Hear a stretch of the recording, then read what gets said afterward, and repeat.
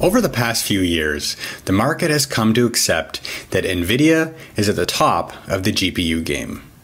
But how much of the graphical processing unit business is long-term high-growth stories like driverless cars, and how much of it is crypto?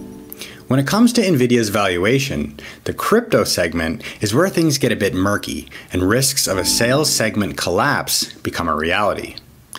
We're concerned with the surge of demand related to cryptocurrency mining, specifically Ethereum. Back in the days when it was all about Bitcoin, circa 2018, the crypto downturn wiped out 12% of sales for the company's gaming GPUs. Sector strategist Abhinav Davuluri notes that management estimated crypto losses in the 100 to 300 million US dollar range.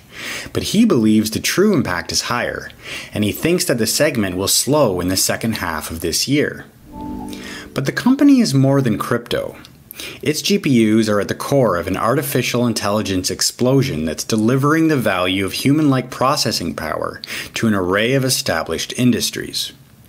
NVIDIA's Drive PX platform, for example, is a platform that runs machine learning for self-driving cars, and it has more than 370 partners on board already. From data storage to medical diagnostics to digital assistants, it's hard to put a book value on AI today.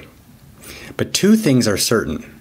These opportunities go well beyond a potential crypto correction this fall, and long-term investors will be the ones benefiting the most from opportunities. From Morningstar, I'm Andrew Willis.